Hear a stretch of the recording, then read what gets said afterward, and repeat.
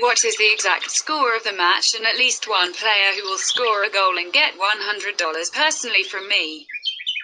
Leave the answers in the comments. Subscribing to the channel and liking the video are also required. We register by reference in the attached comment. Enter the promotional code. We get an advance rate on your account. Dinamo Brest will be looking to build on a historical 6-3 win over Astana when they face Astana at their regional sport complex Brest-Key in the Champions League qualifiers, round 2.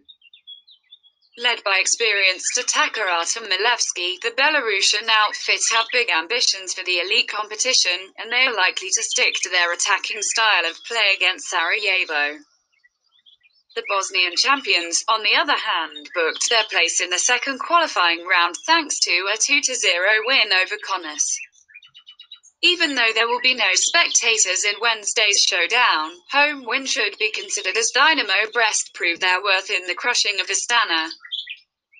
Zinedine Mustardanagic, the Bosnian U21 international, is banned for the visitors, while important defender Anel Habibovic is sidelined with injury.